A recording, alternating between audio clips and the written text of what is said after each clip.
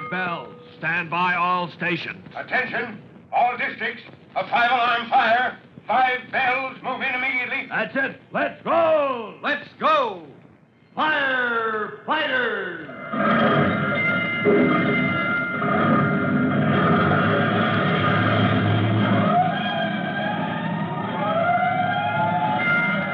Presenting Firefighters, the true-to-life story of our unsung heroes who stand ready to ride by day or night against our most murderous enemy, the demon of fire.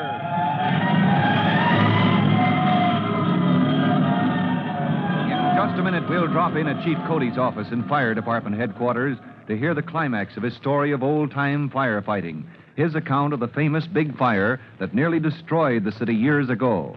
But first, we have time for this message.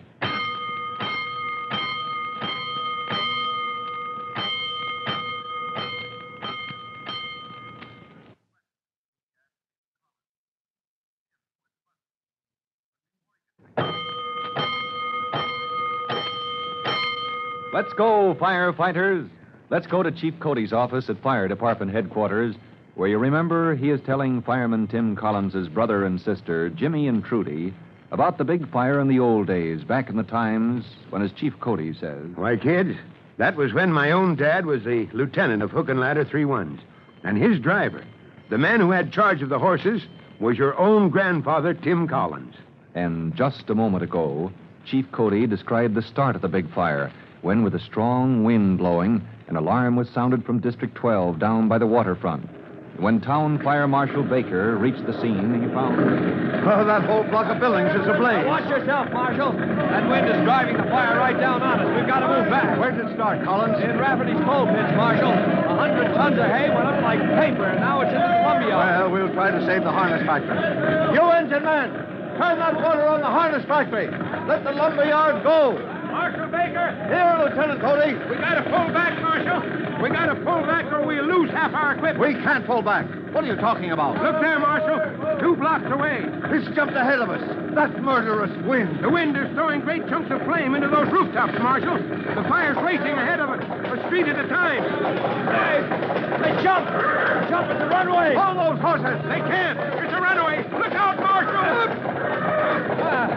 Hey, it's 209. Engine 209 lost their horses. You all right, Marshal? You didn't have to knock me down, Cody. Better than letting you get trampled under those hooves. Oh, Collins. Yes, sir. Can you manage your horses? Can a duck swim? All right, all right. This is no time for joshing. Hook up to the ladder truck and pull out. All companies! All companies! Hook up your horses! Pick up and pull out! 3-1! Pick up and pull out! Collins! Yes, sir. I'm on my way. When you unhitch at your new stand, bring those horses back here if you can. Hook up to engine 209. They'll never catch their own team again. Right, sir, as soon as I can. Where shall we make a stand, Marshal? This fire's eaten into the business district already. Get ahead of it, Cody. Hey, where's my pop? We'll be running through fire all the way for 6 blocks. All right, sir, I'll do... Pop, here's your white helmet. Get started, Cody. Yes, sir. Clear out. All companies, clear out. What kept you so long, Johnny? Gee whizzicus, Pop, I came as fast as I could. That's a long run all the way from the Union House. Hold back 6 blocks. Get ahead of the fire. Gee whizzicus, Pop, don't you know? Huh? No what, Johnny? Everybody's running away. All District 12. Clear from the waterfront here to Union Square. Running away.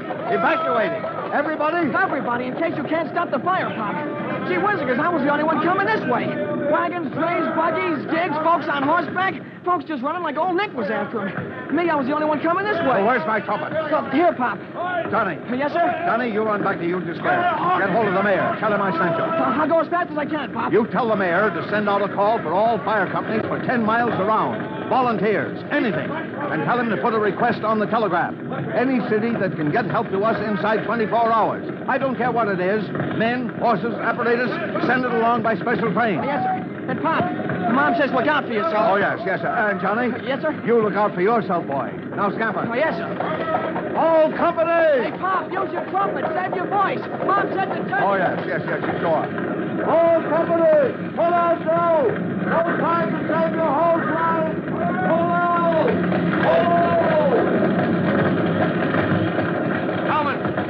Collins, we can't stay here. Hook up those horses again. Now, that makes our 4th move, Lieutenant Cody. Can you get spare horses to relief? Not a chance. Then do what you can, Tim. save the equipment as long as we can. Yes, sir. Lieutenant Cody. Lieutenant Cody. Here's a message from Marshal Baker. Oh, Johnny Baker, your pop told you to get out of this. Now get along home to the Union House. Yeah, I'm going, Lieutenant. Pop said he'd shine my britches right on. But he gave me one last message. Speak up fast, boy. Engine 203 is in trouble, Pop says. Lost all their men. Gone to the hospital when the gasworks blew up. Oh, good grief. That makes near 100 men out of action. Collins, get those horses hooked up. No, wait, Lieutenant. The company from out of town took all the spare horses. Pop says, can you send Collins to pull out engine 203? Collins and your own team. Well, our horses are good for about one more trip, Lieutenant. Marshal's order, Tim. Can you carry them out? I don't know till I try. But I'll try right now. Now, Johnny, you run home. Let's hope this fire doesn't take you back to yours. All right, steady there. Steady, Stables. Steady, Thomas. Oh, boy. Oh, good grief. You can't see what's going on with those bags tied around your head. Well, steady there. If you could see, you'd have something to snort about. Hey, Mr. Collins! Huh? Johnny! Gee whizzing, I don't know which way to go. Look, Lieutenant Cody said you should go home. Your pop said so, too. But I can't go home. That fire jumped ahead of me right over the roof. It's almost reached all the way to Union Square. Well, then the whole town's done for. And Pop's hotel, too. Just the other side, across the square. Gee, what'll we do? Well, stick with me. There's engine 203 all by your lonesome down in front of the Temperance Hall. Yeah, flames flying out of every window. Yeah. Hey, it looks like... Hold your horses, boy. Steady, Stables. Steady. Thomas, easy. Hey, we gotta be quick. Too late. That building's coming down. Right on top of the engine. Yeah, but it can't. That's a cast iron front on Temperance Hall. All solid iron, 3 stories high. It can't fall. Oh, no? Gee whizzing, it's the whole front. It's cracking up. Yes, sir. There she goes. Holy smoke. The engine smashed flat beneath that pile of scrap iron. Come on, Johnny. Mount up. What? Where? Up on Staples. Come on, climb up on his back. Okay. All right, that's the boy. I'll take Thomas here. Oh, easy, boy, easy. Hey, keep us hooked together. They'll run away. Son, we don't care about that. We're going to ride like blazes, clean back to Union Square. Heat up, Staples. Heat up.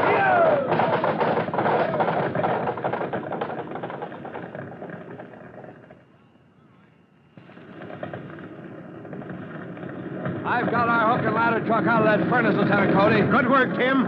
I was afraid I lost you. Oh, not me, Lieutenant Cody. So where are the rest of the boys? I don't know, Tim. Hundreds of men milling around, boys from out of town mixed up with our own. I don't know what's become of my company. Marshal Baker!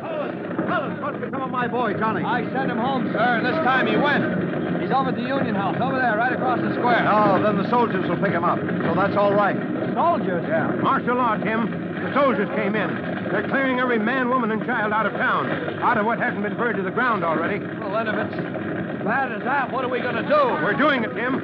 Look, those men with red flags. Everybody back, all right! Those men running out of the buildings there? Yeah. What's that for? They've mined the buildings, Tim, with blasting powder. You mean they're going to blow up those buildings at the edge of the square? Yep, and all down Main Street, both ways. It's our last chance. Blow those buildings clean out of existence, and maybe blow out the front of the fire. Yes, Marshal Baker. There's your deputy, signaling from down Main Street. Well, then here goes. The fuses are lighted, and in a few seconds they'll let go and...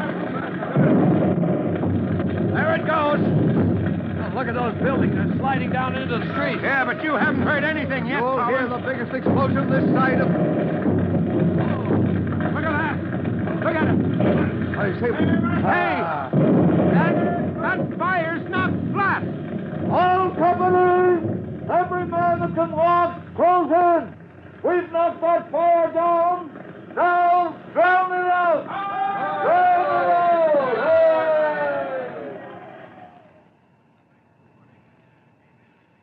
And as Chief Cody ends his story of the big fire of the old days, Jimmy and Trudy, brother and sister of Tim Collins, the young fireman of today, shiver as if waking from a dream. Well, kids, there you are. 3 days they fought the big fire with everything they had. And before it was knocked down, half the town had been lost. Now, how about telling that story in that fire prevention play you're going to give at Northside School, huh? And there's a question for Jimmy and Trudy to think over carefully.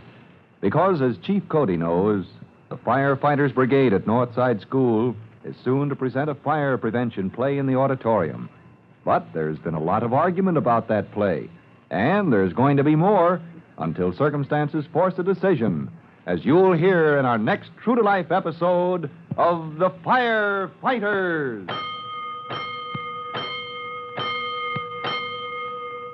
Now, in just a moment, Chief Bob Cody will tell you, boys and girls, how you can help the firefighters in your own hometown. But first, here's a message you ought to hear.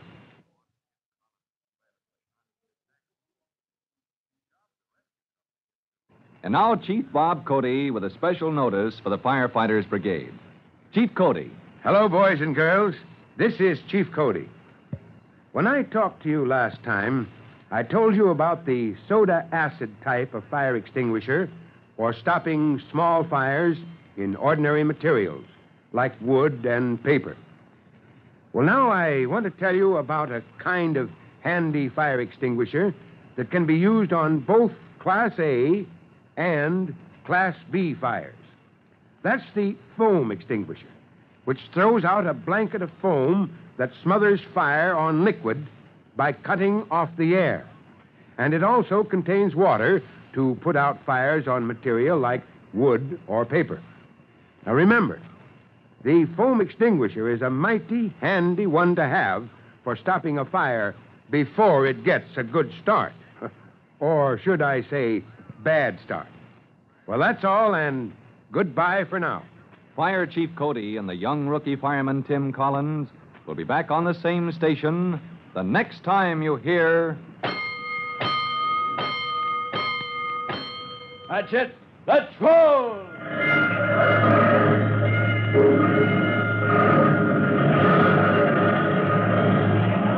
Let's go! Firefighter! Firefighters is a copyrighted feature of William F. Holland Productions.